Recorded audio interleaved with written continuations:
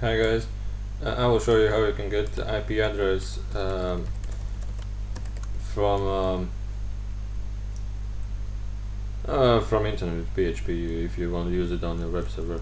So the code is variable IP is equal to some server information with an array of remote address, and to show it you just write echo IP, and you will now see the visitor's IP address. If you don't want to show it, do not show it.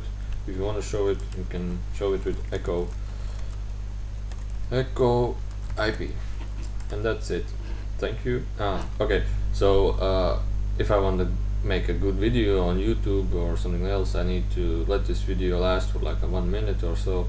So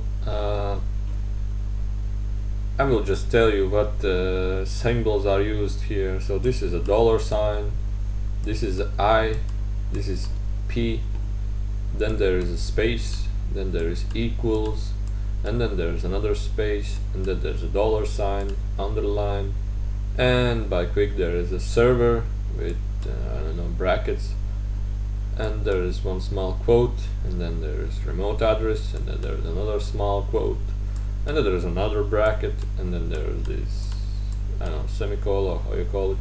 Echo means in PHP show something which is in double quotes, and show the variable which is IP starting from here, and the IP is equals a variable which is fetched from array from a remote server address, which is IP, because remote address means remote server address, and remote server address is the server's remote protocol.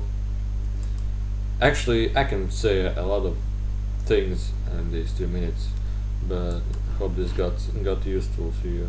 So thank you.